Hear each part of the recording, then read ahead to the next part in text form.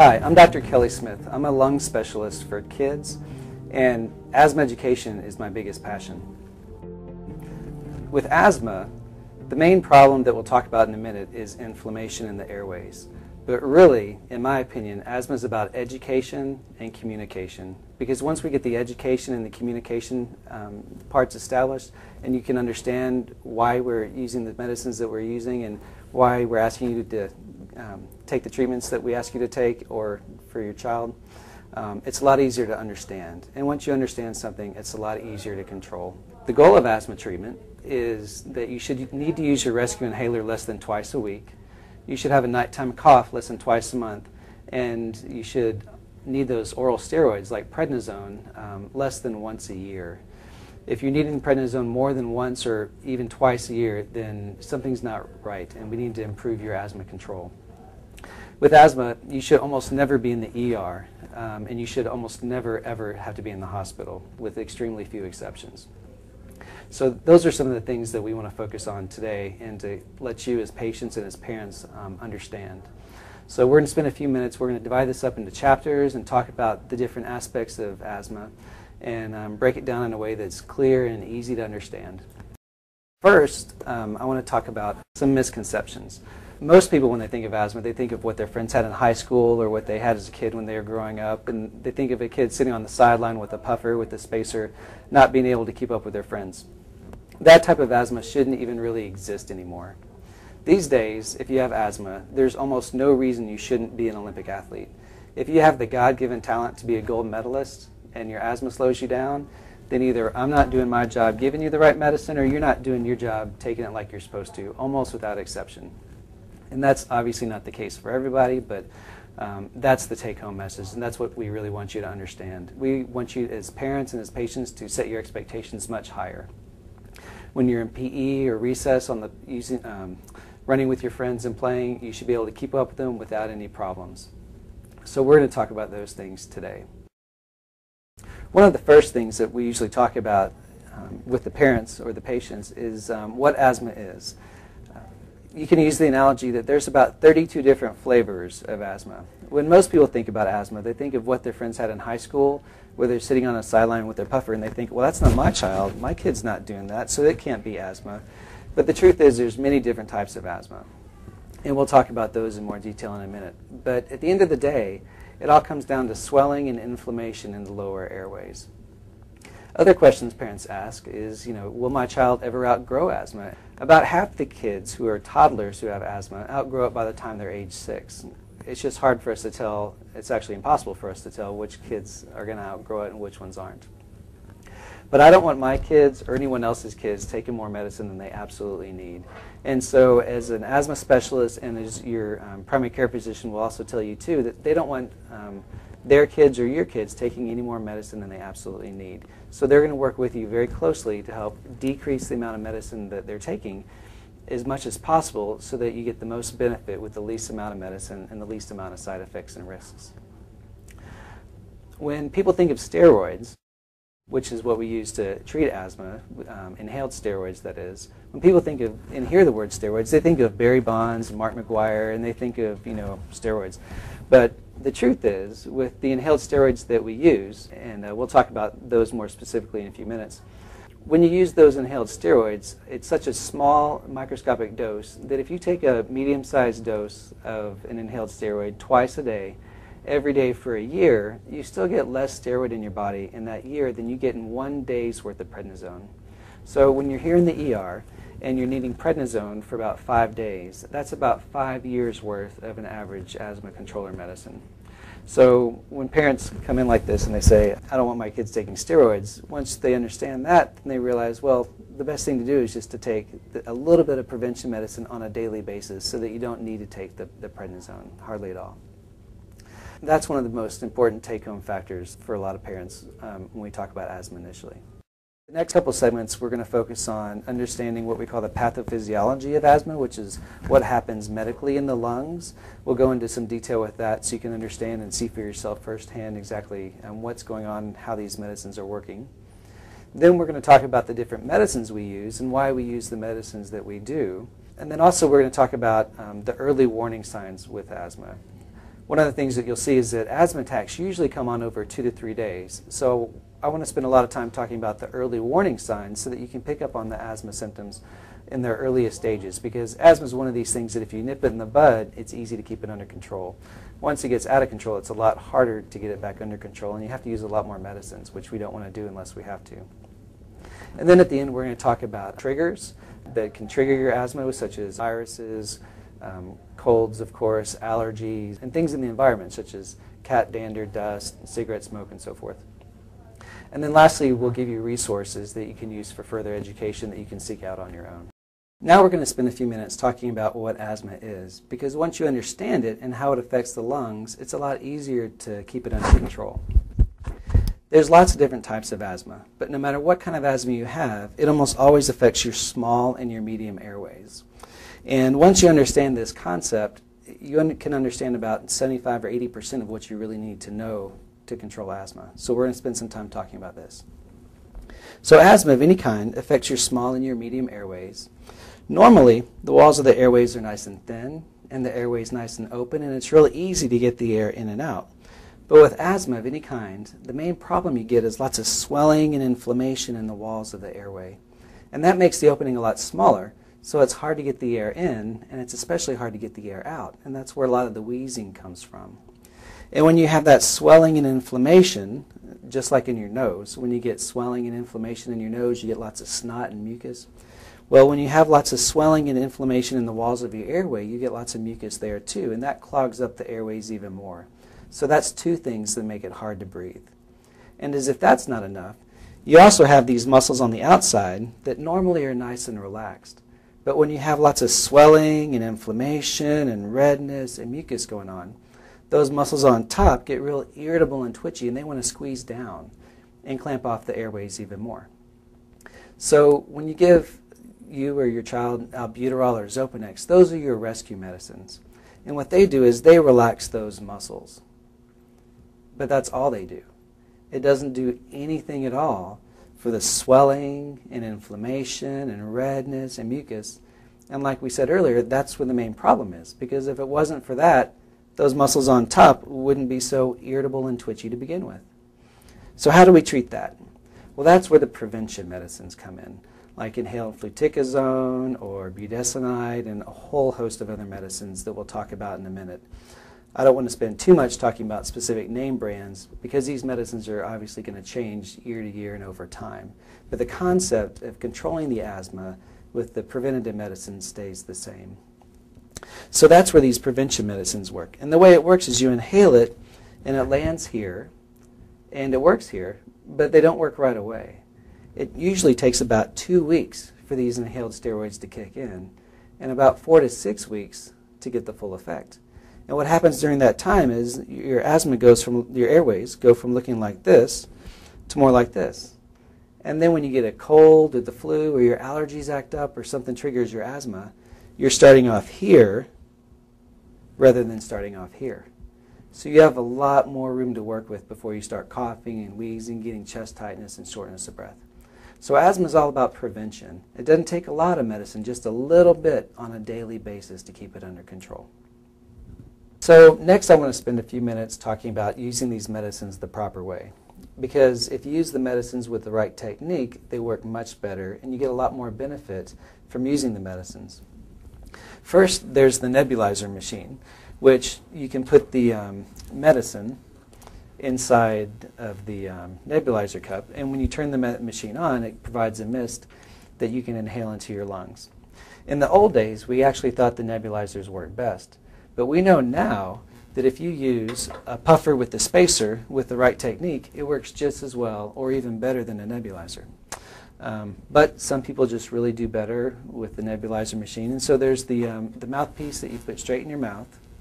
And then for younger children, there's fun little masks that you can use for the treatment as well. Next, let's talk about how to use a puffer with a spacer.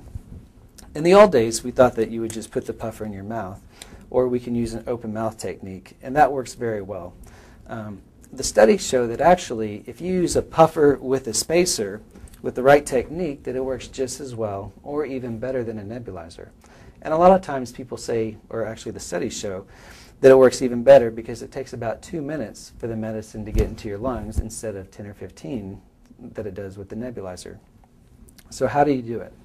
Well, first, what you want to do is shake up your puffer for about 30 seconds or so. You can think of it like a spray paint can.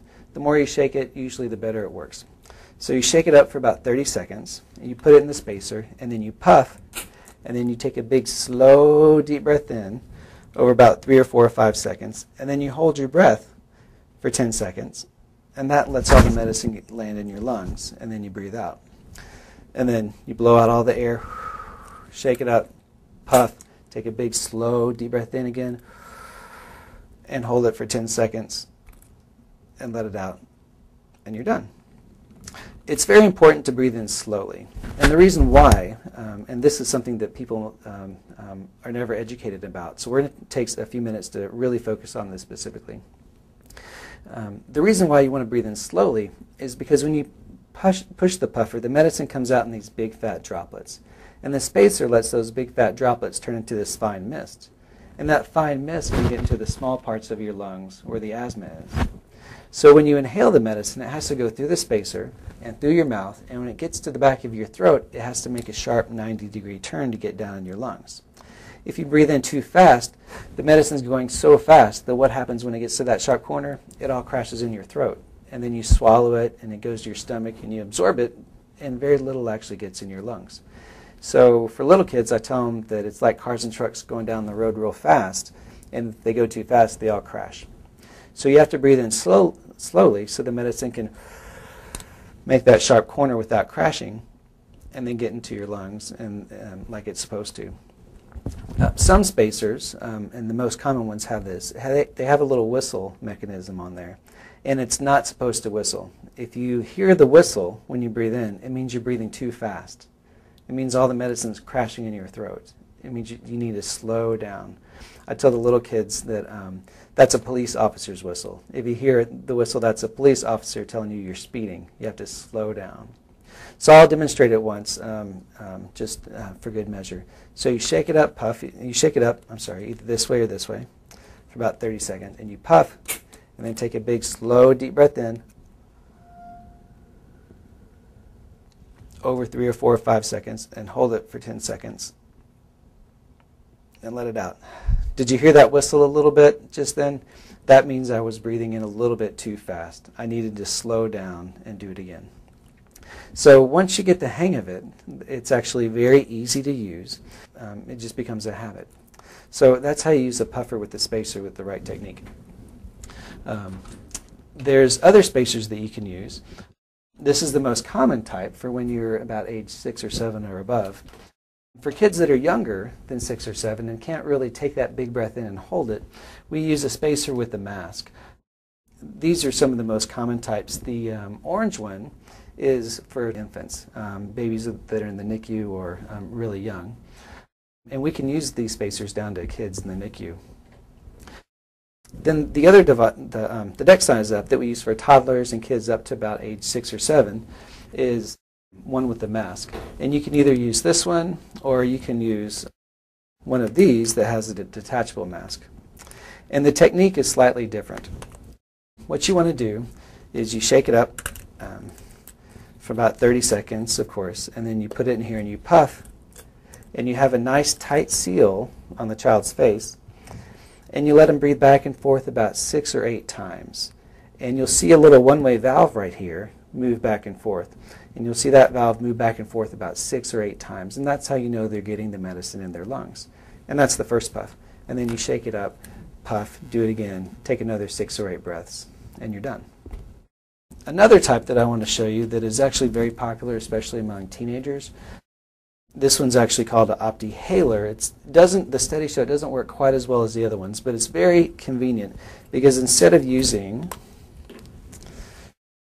this L-shaped bracket and instead of carrying 2 things with you, this actually can fit inside, and it can be stored like this, and it can fit in your pocket or your gym bag very easily. The way that you use this one is you take it out and you put the canister here like so, and it's really the same technique. You shake it up and you puff and take that big, slow, deep breath in and hold it 10 seconds and let it out, and then repeat. Exactly the same technique. This one does not have a whistle on it, but I want to point this out because oftentimes teenagers especially don't want to carry a puffer and a spacer with them in their pocket or their purse or their gym bag. And we know that if you use a puffer by itself, it doesn't work nearly as well as with the spacer. So if you use this one, it's a lot easier to carry, and it's easy to keep in your gym bag or at the school nurse for rescue. The other types of medicines that we have are called dry powder inhalers. There's a couple different types. These are just a few of them. There's the discus device that comes in different medicines, and then there's a turbuhaler device. The way that you use these is it's pretty simple to do. First you open it, and then it has a little lever that you click to activate the medicine. And then basically you hold it like a hamburger and suck on it like a milkshake. Just take one big, slow, deep breath in and hold it 10 seconds, and then let it out, and you're done. So it's very simple, very easy to use, very easy to teach, especially for a primary care physician. Hold it like a hamburger, suck on it like a milkshake or a juice box or whatever your reference is. So briefly, I'd like to talk for just a minute or two about peak flow meters. We don't really use these very much anymore. Actually, we know that your symptoms change with asthma about 2 to 3 days before your peak flow numbers do. So we don't really even recommend doing this. In fact, we like to keep asthma treatment simple as possible. So this is something that we can usually leave off. However, some people can't perceive their symptoms. They can't tell that they're having chest tightness or shortness of breath, and they might not have any idea that they'll have to go to the emergency room later that day. So for those few patients, and they're actually pretty few and far between, for those patients it's actually very important to use a peak flow meter. So we'll talk about it just briefly. What you want to do, or what it is rather, it's a piece of plastic that has a little sliding indicator in it, here or on here. And you take a really big breath in and you blast out as hard as you can, and the little indicator will slide up and down the tube. And where it stops, it tells you what your peak expiratory flow is for that at that moment. Your physician will help you put a sticker on here that says what your green zone is, what your yellow zone is, and what your red zone is. And then you can correlate that to your asthma action plan, and that'll tell you what treatments you're needing that day. Most importantly, for those patients who are the poor perceivers, it tells them that, you know, my asthma is bothering me a lot more today than I thought. I need to go see my doctor, or I need to take my rescue treatments. But typically, for the vast majority of patients, these things are not necessary anymore. However, one thing that is extremely helpful is what we call pulmonary function testing, or simple spirometry, which is something your physician may do in the office, where they have you blow into a special computer machine, and that provides a lot more information and is actually recommended by the asthma guidelines. In fact, these peak flow meters are not even recommended by the asthma guidelines anymore, except for those patients who are the poor perceivers. One of the most important things you need to get from your physician is what's called an asthma action plan. And what it is, it's a piece of paper that can look like this or like this. There's lots of different ones out there. But what it is a piece of paper that says that what you should take every day to control your asthma, what you should do when your symptoms increase and you start to have coughing, chest tightness, wheezing, and so forth, and then what to do when you have severe symptoms and when to go to the urgent care clinic or the emergency room. So first we're going to talk about the prevention plan. Some people call it the green zone. And these are the medicines you take typically twice a day, every day, rain or shine, no matter what, till you and your physician sit down and talk about it otherwise. While you're in the green zone, you should be running and playing full speed, keeping up with your friends, having completely normal activity levels, and so forth. You need to watch for the very early warning signs while you're in this zone, because usually asthma attacks come on over 2 to 3 days. One of the biggest problems people make is they don't realize or recognize the very early warning signs, and they wait till their symptoms are very severe to start treating them. And at that point, it's too late. The horse is out of the barn, so to speak. You have to use a lot more medicine to get it back under control. So one of the most important things you can do is focus on the very early warning signs. And that is, you'll start to feel like you're starting to come down with the cold, or maybe your allergies are starting to act up. You can't always put your finger on it, but you can just tell that there's something going on, something's not quite right. Those are the very early warning signs. You might have a stuffy or runny nose, nighttime cough, itchy, scratchy, watery eyes or throat, or if you use a peak flow meter, your peak flow meter might be a little bit lower. You don't have to take your rescue medicines then, but I want you to pay really close attention, because usually over the next day or two is when you'll start to have more symptoms like coughing, wheezing, chest tightness, shortness of breath. And that's when you want to jump on it right away and use your rescue medicine, which is the albuterol or the Xopenex. And you can use the puffer with the spacer, 2 to 4 puffs every 2 to 4 hours as needed. That's typically what we do. Your doctor might tell you otherwise, but something along those lines. Or you can use the rescue medicine in the nebulizer every 2 to 4 hours or so as needed for your symptoms. Typically, if your symptoms are going on for more than 24 to 48 hours, or if they're getting worse and not better, that's when you need to seek treatment and talk to your physician and see what else he or she recommends that you do to get this under control. Typically at that point is when you'd want to ask your physician whether it's time to start the oral steroids or not. That's the rescue plan. That's the yellow zone that we often talk about. Then the last zone is what some people call the red zone or the emergency zone. At that point, if you might have a really hard time breathing, trouble talking or walking, or you might not even be able to talk in complete sentences. You might have constant coughing, your lips or nails might be turning blue, you might have constant wheezing. If that happens, do not pass go, go straight to the ER or call 911. That's when you definitely need emergency treatment.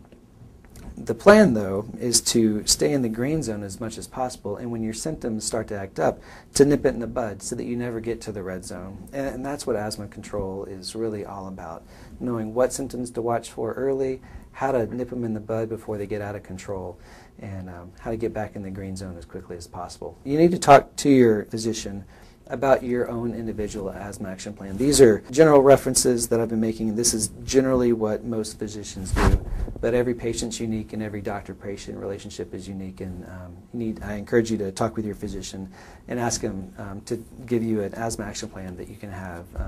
I recommend that you keep it on your refrigerator so that everyone knows where it is. Often it's important to have several copies, one for your refrigerator, one for mom's purse, one for the school, one for grandma's refrigerator, so everyone's on the same page.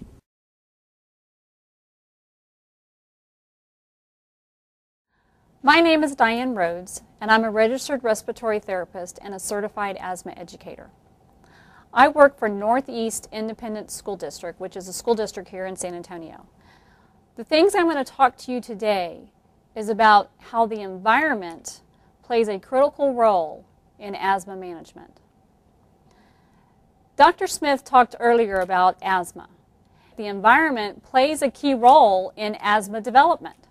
When you look at asthma management, it's medication as well as reducing the known environmental triggers. So what's a trigger? A trigger is anything that's inhaled. That can be a particle, a gas, a chemical, a biological agent. Anything that's inhaled that can actually make the asthma symptoms worse because they make the inflammation process to begin or to sustain itself. So you've got to look at everything around you environmentally that we're breathing in. And when you look at trigger management of those common triggers, I hope that what you get out of this presentation is understanding some easy steps that you can do at home to reduce those triggers, reduce the source of where asthma triggers may come from, and so that you can effectively help manage asthma by not only doing the medication piece, but also doing the environmental piece. I'm going to focus on the environmental interventions. Where are the triggers? Where are they found? Well, outside, as you know, we've got ozone, we have allergens, we have mold, we have pollution, and we have particles that are outside. And so That stuff's outside, and there's not a whole lot we can do about it other than some basic strategies of avoidance. But let's talk about inside, because we spend close to 90% of our day inside. So when you look at the full circle of asthma and you look at those environmental pieces, you have to pay attention to the outside, yes. But the bulk of our time is spent indoors. And so we really need to focus on where we spend the most amount of our time. That's at home, it's at work, and it's at school. Now, one of the things that I do for the Northeast Independent School District is we look at the school environment and we make sure that we're making our environment as asthma-friendly as possible. So we do some things to take care of that. But the focus of this presentation is so you can figure out what to do in your own home. When you look at this slide, this picture here, I want you to see the particles that are floating in the air. All those particles are inhaled. Now there are the particles you can see, the nose takes care of. The nose filters them and the nose traps them and we don't inhale them. But those smaller particles that you can't see are the ones that we inhale, and they go directly into the airway. So what's in those particles?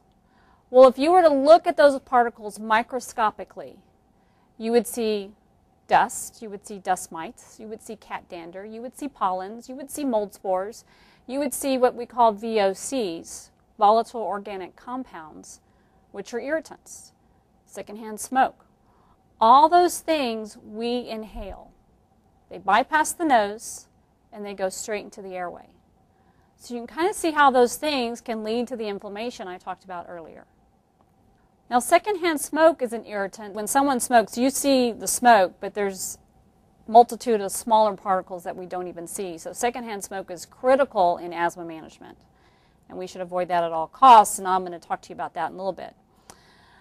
The volatile organic compounds emit ultrafine particles, and those are even smaller sometimes than the pollens and the cockroach proteins that may be floating in the air. Those VOCs are actually emitted from things like pesticides, fragrances, cleaning products, pressed wood, chemical products, and again, those all go into the airways as ultrafine particles. Those are called irritants because they don't create an allergic response. They just go straight into the airway and irritate the lining of the airway, which causes the twitchy airways in asthmatic. Now, we know we cannot eliminate all the triggers. There's no way. And we certainly don't want to put our asthmatics in a plastic bubble because they need to enjoy life. They need to make sure that they are living an active life involved in many things. They can't just sit at home and do nothing. We want to give you ideas of how to manage that environmental component. One of the things that I use at Northeast Independent School District is this graphic called symptom threshold. You see at the top, you'll see the dotted line that shows symptom threshold. And if you look at situation 1, you can see that you've got allergens and you have irritants. And those are those things that we can't control everything. So we're always going to be exposed to some allergens. We're always going to be exposed to some irritants. But as long as we stay below that symptom threshold line, we won't need the use of our albuterol for PRN usage. We won't have symptoms, and we won't need to take that inhaler. But look at situation 2. With added allergens, we are now crossing our symptom threshold line, and now we're having symptoms. Okay, so that's an allergic kind of response to meeting our symptom threshold and now having symptoms. Situation 3 is we've got irritants and we've got infection, but now we have an upper respiratory infection, and that has put us over the symptom threshold. So the goal for all this environmental management piece is situation 4. Let's reduce the triggers that we can reduce. Let's reduce the amount of allergens we can be exposed to. Let's reduce the irritants that we have some control over, so that even if we get that upper respiratory infection, we don't hit our symptom threshold. And so what I'm going to do is I'm going to spend the rest of this conversation telling you how you can get to situation 4. Let's reduce some of those allergens. Let's reduce some of those irritants that are commonly found in our own home. There are 5 simple steps you can take in assessing your home. These 5 things, if you do these 5 things, you will eliminate a lot of the sources of where allergens and irritants come from. Those 5 steps are: the house needs to be dry. The house needs to be clean. The house needs to be comfortable. You need to control the amount of pollutants in the home, and you need fresh air. If you remember those 5 simple things, you can drastically reduce the amount of allergens and irritants in the home setting. So let's talk a little bit about each one. A dry home. Mold, dust mites, and VOCs thrive in humid conditions. Mold develops with high humidity. We can be outside and know that we've got mold issues in San Antonio. But inside the home, you do not want humid conditions. So we want to look for leaks, water intrusion, wet building materials. Check under the sinks, check around the shower area, and in the washer-dryer area, and make sure you don't have water coming into your inside environment. Cleanliness. Your home needs to be clean. We don't need to clean for looks, we need to clean for health. And so the way to clean for health is basically get rid of dust. You can use microfiber cloths that capture the dust. Damp cloth wiping removes the dust, because all those allergens, even outside allergens, can be found in indoor dust. Pollens are in there, cockroach droppings are in there, cat dander is in dust. So you need to remove the dust. You also need to remove clutter so that you can easily dust. And so if you have a home that has a lot of things that you really don't need and you can't effectively dust, that's one key place you can start. Eliminate the clutter so you can actually dust your inside environment. Homes need to have a relative humidity between 30 and 50%. And the comfort level is pretty much described by the relative humidity. And relative humidity is basically how much water is in the air. By having relative humidity below 60, you impede mold growth, you impede dust mite population growth, and like I mentioned earlier, that humidity level makes VOCs even stronger. So you want a comfortable home with a relative humidity between 30 and 50%. Control pollution. Anything you bring into the home, you need to evaluate if it's going to be emitting an odor or a scent or particles or VOCs. Avoid aerosol sprays. Avoid anything that has a fragrance to it, because you're basically adding pollution into the indoor air. Also be mindful of new products, that new product smell, that new carpet, it has a smell. New furniture has a smell, because all those smells are actually emitting those volatile organic compounds that I talked about earlier that we inhale directly into our airways. If you bring in a new product, think about, we were fine before we brought in this new carpeting, and I thought new carpeting was supposed to be better than the old carpeting, and it probably is, but now it's emitting a VOC that's actually irritating the airway. So just be mindful of those things that you bring into your home that have smells and scents and aerosol sprays. That also includes any chemical cleaning products, room deodorizers, sprays. All those things can help you meet your symptom threshold in that irritant category that we talked about earlier. Fresh air. Fresh air is ventilation. And ventilation is necessary to basically move the air so that the air conditioning can filter the particles that are floating in the air, but it also dilutes the bad air, the used air. It dilutes that air to make it healthier. So it's real important to have proper ventilation. Houses are sealed So you're really relying on your HVAC, your air conditioning system, to properly filter the air and move the air. So you've got to make sure the fan is working correctly to move that air through. And if you don't have central air conditioning, you need to make sure that you open the windows on occasion. Now, obviously, you don't want to open your windows during a high pollen day, because then you're allowing pollens in. So that's that understanding your environmental triggers to know what your body can handle and what your body can't handle. So those 5 things, 5 simple steps. The house needs to be dry. It needs to be clean. It needs to be comfortable. It needs to eliminate any pollutants that you may be bringing into the home. And you need fresh air. Now let's talk specifically about a few common asthma triggers and some simple ways to avoid them. Dust. Dust is microscopic, and the dust mite actually produces, it reproduces, and it feeds on human skin cells.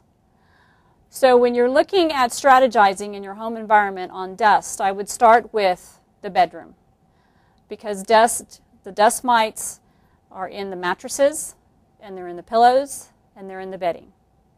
They're also in carpeting, they're in stuffed animals, they're in anything upholstered.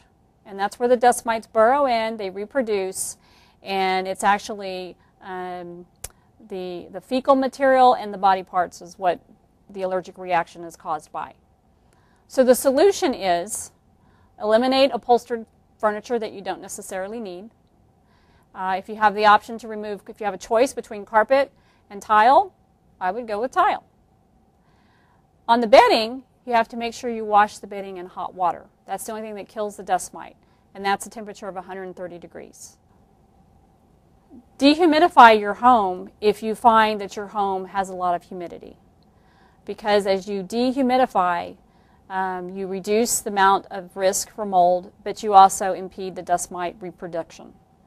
So if you do have a humid environment and you need a dehumidifier, I would definitely start in the bedroom, because the bedroom is where you have the most reservoirs for dust mites to embed and reproduce. And they love relative humidity, and they love temperatures that we love. So when you think about it, you get in bed and you're under your covers, you are emitting heat, you're emitting moisture, and that's a prime source for dust mites to inhabit and reproduce. Pets.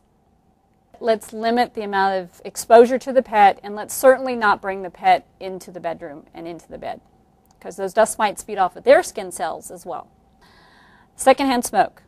Secondhand smoke is proven to make asthma symptoms worse. So if you have to smoke, you definitely do not smoke inside the house, in the car, or in any attached garage.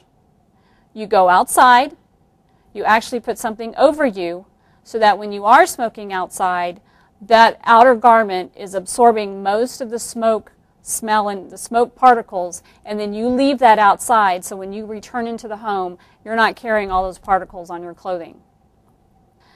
VOCs. Toss any unneeded chemicals.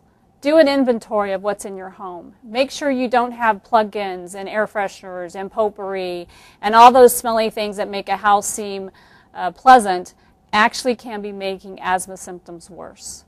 No chemicals, no fragrances, no perfumes. You shouldn't smell anything. Pollens. As I mentioned, close the windows during allergy season. But also, you have to realize we bring pollen in on our shoes, because the pollen's out in the grass, we walk through the grass, and we bring it in our shoes.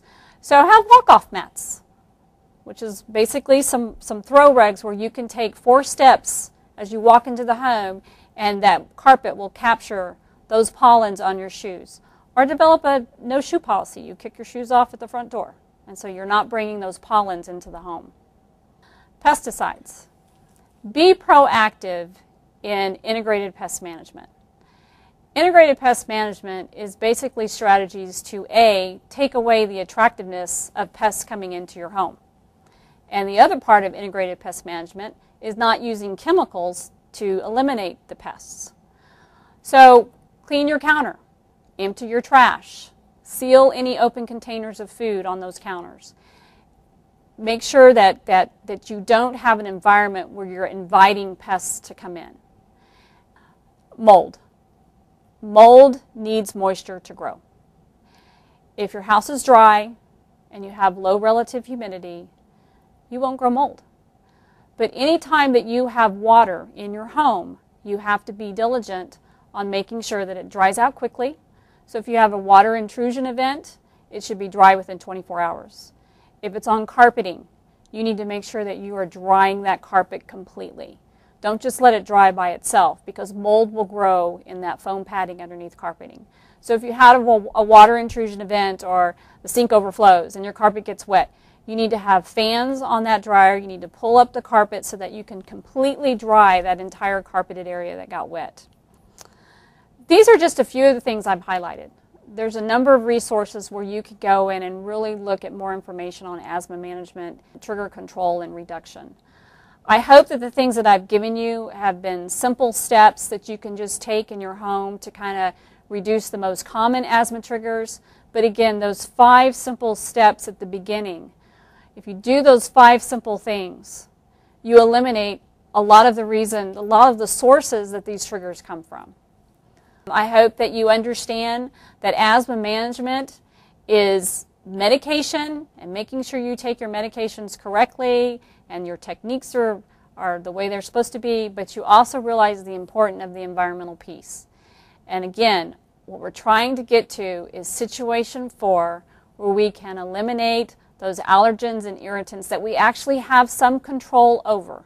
Be able to strategize a little bit better on how you can make your home as healthy as possible for your child with asthma.